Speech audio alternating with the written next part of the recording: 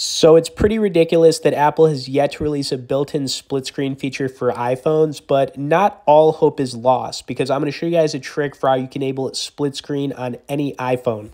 You need to use a third-party app from the App Store called Split Screen View.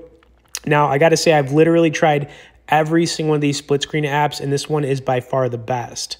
Now, once opened, you can see it has some stock options for split screening that are set automatically. And what's cool is you can adjust the split screen to make one page smaller than the other and also add different split screen tabs, which is pretty cool.